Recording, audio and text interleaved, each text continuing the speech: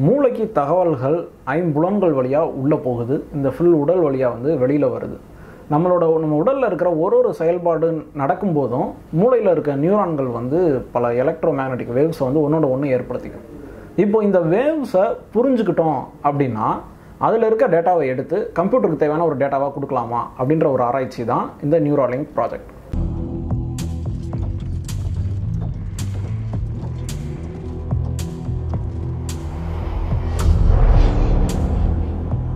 இது என்ன பண்ணுறாங்க அப்படின்னா நியூராலேஸ் அப்படின்ற பேரில், அதாவது மனித மூளையோட அந்த நியூரான் நரம்புகள் இருக்கும் பார்த்தீங்களா, அதே அளவில் கிட்டத்தட்ட ஒரு முடியை விட 10 மடங்கு சின்ன ஒரு அளவில் ஒரு எலக்ட்ரோடுகள், அது எல்லாமே வந்து ஒரு வயர் நீங்கள் புரிஞ்சுக்கலாம் எளிமையாக.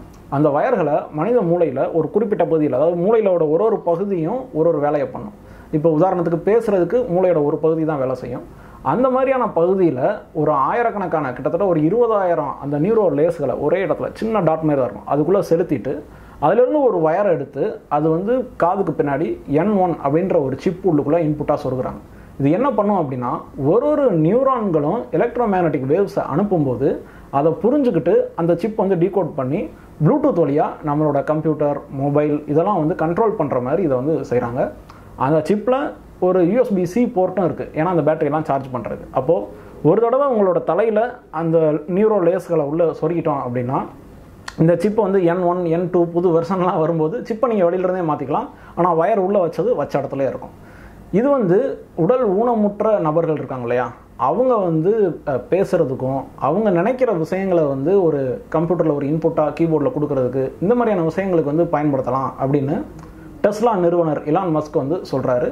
இதுக்காக இவங்க ஆராய்ச்சியில் இப்போ வந்து எலிகள் இந்த மாதிரியான பிராணிகளோட மூளையை ரீட் பண்ணுறதை பண்ணிகிட்டு இருக்காங்க. அடுத்த வருஷம் வந்து உண்மையிலேயே ஒரு மனிதனோட மூளையிலேயே இதை வச்சு வந்து ஆராய்ச்சி பண்ண போகிறோம் அப்படின்னு சொல்கிறாங்க. இப்போது இந்த விஷயம் வந்தவுடனே நிறைய பேர் என்ன பண்ணுறாங்க அப்படின்னா, ஹாலிவுட் படத்தில் இந்த மேட்ரிக்ஸ்னு ஒரு படம் வரும். என்னென்னா மனிதர்களோட மூளையில் ஒரு ப்ளக் மாதிரி சொருகி அவங்க வந்து வேற ஒரு உலகத்தில் வாழ்கிற மாதிரி ஒரு சிமுலேஷன் வந்து ஏற்படுத்தியிருப்பாங்க. இந்த மாதிரி மனிதரோட மூளையில் அவங்களுக்கு தெரியாமலேயே அவங்கள கண்ட்ரோல் பண்ணுற மாதிரியோ, இல்லை அவங்க வந்து புது விஷயங்களை கற்றுக்கிறதுக்கோ, இல்லை அவங்களுக்கு ஏதாவது ஒரு குறைபாடு இருந்துச்சு அப்படின்னா அதை நிவர்த்தி பண்ணுறதுக்கு, அதாவது மனசிக்கல் இருக்கவங்களுக்கு வந்து சந்தோஷமான விஷயங்களை மூளைக்குள்ளே டைரெக்டாக அனுப்புறதுக்கு, இந்த மாதிரிலாம் அது வந்து பயன்படும். அடுத்த ஒரு 100 வருஷத்தில் இது எப்படினாலும் இது வந்து மிகப்பெரிய லெவலில் ஒட்டுமொத்த மனித சமுதாயத்தையே மாற்றுற மாதிரி மாறும் அப்படின்னு சொல்லிட்டு இருக்காங்க. ஏற்கனவே செயற்கை நுண்ணறிவும் ரோபோட்களும் மனித குலத்தையே வந்து ஆட்டி படைக்க வாய்ப்பு இருக்குது அப்படின்னு சொன்ன இலான் மஸ்க் இப்படி ஒரு டெக்னாலஜியை ஏன் கொண்டு வந்தேன் அப்படின்றதுக்கு அவரே ஒரு காரணமும் சொல்கிறாரு. அது என்ன அப்படின்னா, போக போக ஆர்டிஃபிஷியல் இன்டெலிஜென்ஸ் பயங்கரமாக வளரும், ஆனால் மனிதர்கள் வந்து அந்தளவுக்கு வளராமல் இருப்பாங்க. இப்படி ஒரு சிப்பை பொருத்தி நம்மளோட மனித மூளையில் இருக்க சக்தியை வந்து நம்ம அதிகமாக பயன்படுத்துறது மூலியமாக ஆர்டிஃபிஷியல் இன்டெலிஜென்ஸ்க்கு இணையாக நம்ம மனிதர்கள் வந்து உருமாற முடியும்.